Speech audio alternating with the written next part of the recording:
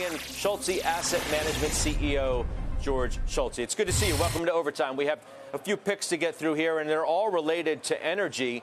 Why are you so bullish on the space, beginning with Chesapeake? Right. Well, we're seeing inflation now multi-decades high or decade highs, and really the Fed has a tough task of raising rates enough to combat this. So we're going to see higher oil prices. We're going to see higher commodity prices. We like Chesapeake. It's a ticker CHK here at Schulte Asset Management. It's a natural gas producer, trades at about $92 a share. We think it's worth about 125 or maybe higher. This company was reorganized in 2021, eliminated $8 billion in debt. Now it has significant free cash flow, which keeps the balance sheet clean, and it allows it to make acquisitions as well as some dividends and buybacks.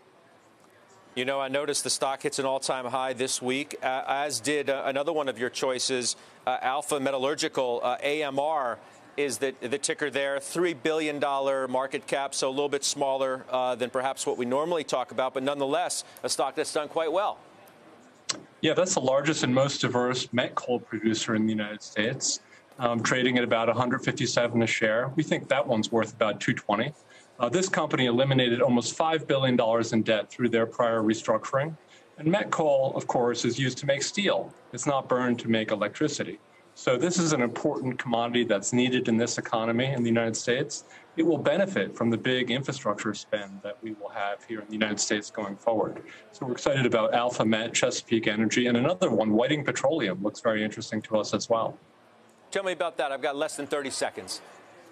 Yeah, so Whiting, it's an independent oil and gas company, ticker WLL, trades at about $83 a share. We think that one's worth about $130. Like the other two, it was reorganized a couple years ago. This one eliminated about $3 billion in debt, so it has a clean balance sheet too. Initially traded down the mid-teens, and now it's above 80.